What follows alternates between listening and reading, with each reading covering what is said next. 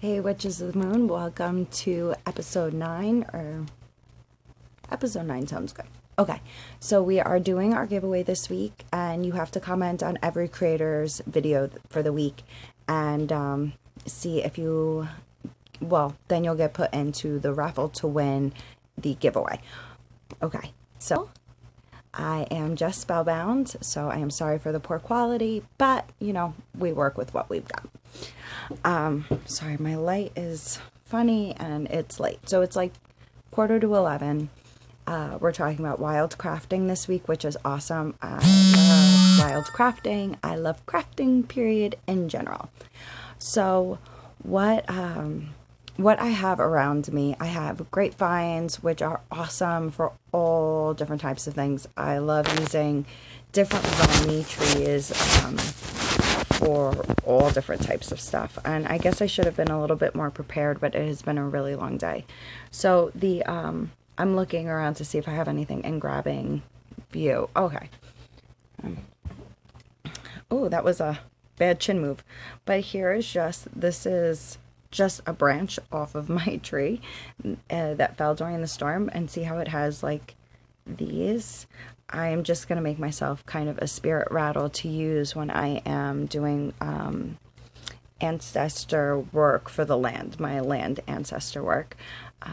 So that is so simple and is such a good way of like I can't buy a drum right now, so I would love to have a drum, but I can't have one, so I'm going to make a spirit rattle instead and use that as a way of raising energy for my ritual when I do my my land appreciation stuff. So that's an idea. I use grapevines, willow branches are really great, but I will use them and make little, I don't know, like small stands for my stones. So I have a lot of spheres, and I'll intertwine and make like little tiny wreaths for that. I will also make brooms, which I have a couple that are drying to hang up for every season. Typically what I've been doing before I started making my own brooms is I bought one broom that was like wicker, and I just kept redecorating it, but I'd really like to have one for every season.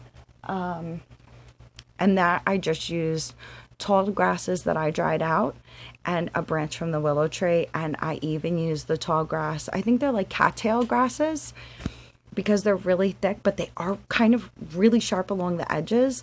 But you can use those cattail grasses. I let them dry out. I bless them with the water, my holy water, and then used it and wrapped it. That might be, and just put it together, and I have it up, and it was blessed by the full moon. And I will continue to make those. That was like my tester one.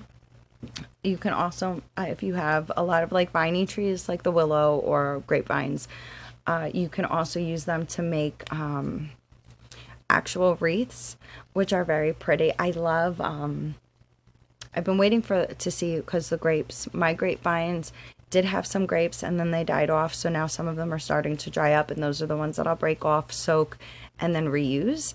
And that I also find it's kind of like pruning, get rid of the dead stuff, and then when you soak them they could become pliable again. So I will I love those like pentagram hanging wreath ones, so that's probably going to be my next project, but I have so much going on outside right now.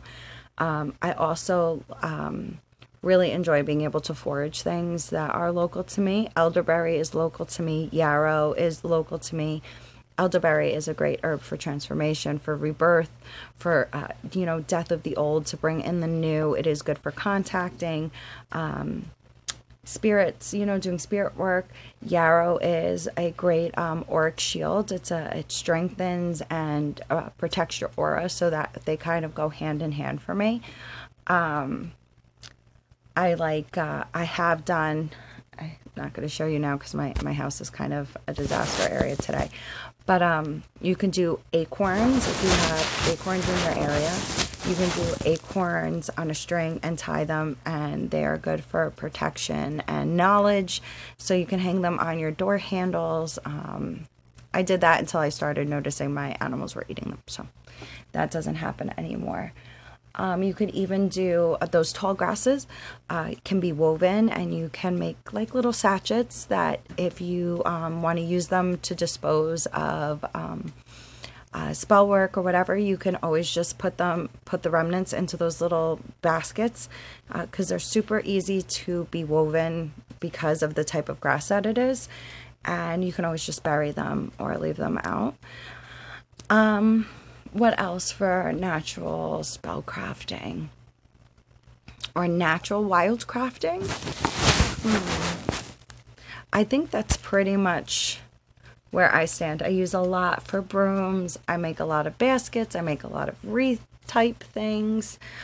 Spirit rattles are great. I'm sorry, I keep looking around because I'm like, I know I've got more. River water. Oh my gosh, get some river water. Get some river water. River water is great for doing outside blessings and that kind of thing.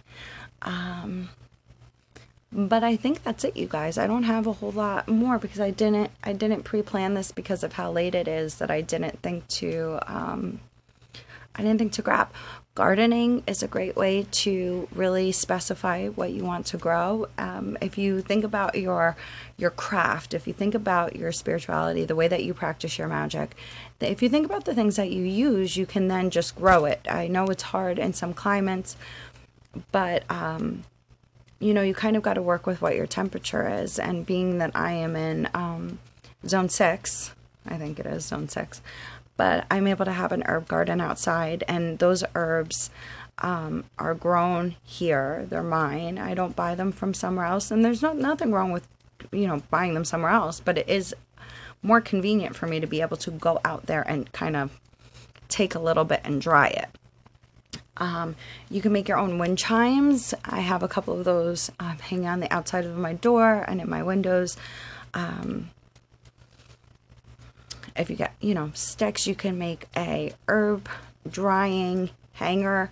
And those are really, really cool. I can't, unfortunately, make anything like that.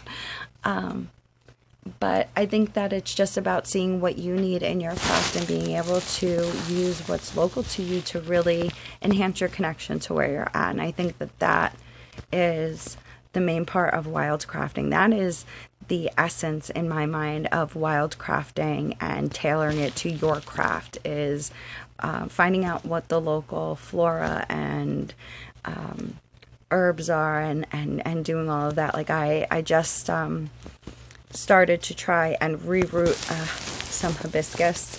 Common hibiscus is natural here, so I did do that, and a couple of blueberry bushes, so we'll see how that goes. I also have some barberry bushes, they're called. They were ornamental, but because of the way that people were planting them, they've really become to be quite a nuisance plant, I think. But I relocated a bunch of them, and I've used them as, because we're not allowed to have fencing, so I've been using them kind of as a border for my yard. And thorn bushes are great for that kind of thing. For protection, and just they're beautiful, and they're big, and they're thorn bushes, so that kind of sends a message all in itself.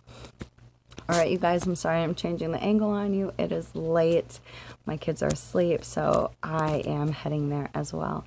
I hope you all had a magical Wednesday. I hope you have a great day and an awesome week, and I will be back next week. All right, you guys, blessed be.